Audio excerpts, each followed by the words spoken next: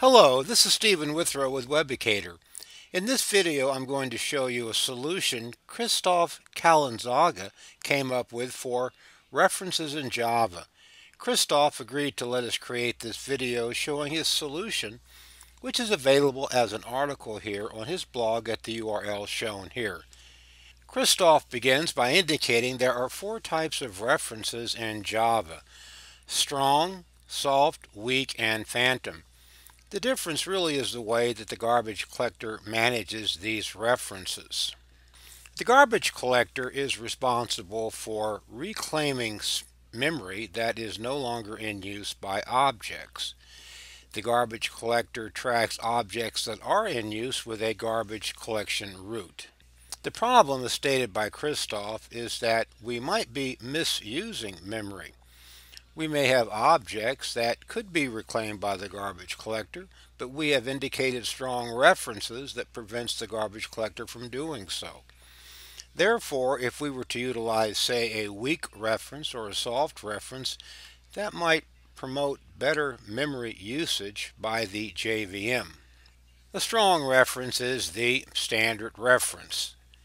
Whenever we create an object using the new operator, we create an object that has a strong reference. In other words, the object will not be garbage collected until there are no references to the object. A soft reference gives the garbage collector the option of removing the object from memory in response to a short on memory situation. Therefore, if an out of memory exception should occur, it will not occur because objects are still allocated that have soft references to them. A reference queue is provided by the Oracle JVM so that a referenced object is tracked in the reference queue. This would allow you to clear the soft reference as the developer and help avoid an out-of-memory error. A weak reference gives the garbage collector the ability to remove the object even if memory is not currently low. Oracle provides a weak hash map which permits the developer to create a map of weak references to objects. These objects, by the way, can also be tracked on a reference queue.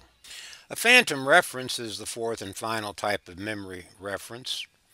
This is probably not of much benefit to the developer. The phantom reference occurs when the finalize method is called. However, the object has not been physically deleted from memory. Inspired by Christoph's blog, I have created a Java class on my computer that will demonstrate weak and soft references.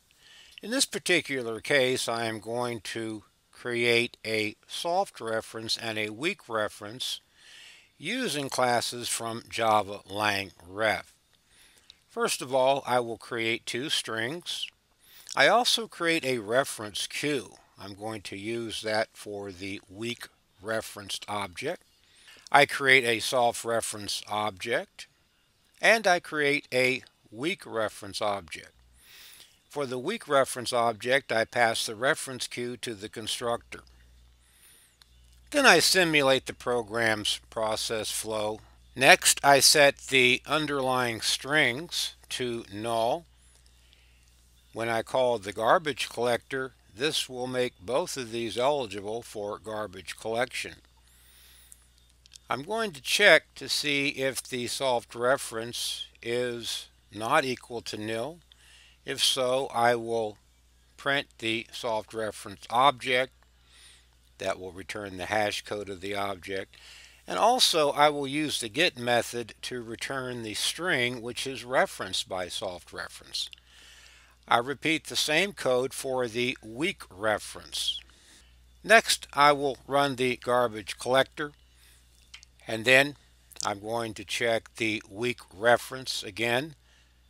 I will display the weak reference hash code, and I will attempt to get the string that the weak reference is pointing to. Next, I will issue the poll method that is supported by the reference queue class. This will return a reference object if one is available in the queue, else we will not get an object. That indicates that an object is available for garbage collection. Now I will test my program. The first display indicates that the weak reference string is null because I've set it to null.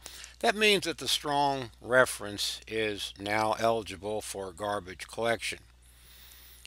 Now I will print the soft reference hash code and its value, and the weak reference object hash code and its value. After the garbage collection called, the weak reference hash code is still in place. The value, though, is now null. The string that was weakly referenced has been garbage collected. I will now remove the object from the reference queue using the poll method. Because of the garbage collection, the weakly referenced object has been enqueued. If I display the value is still null. Thanks again to Christoph for the inspiration for this video. For other articles related to Java and the Java Virtual Machine, check out his blog at the URL shown here.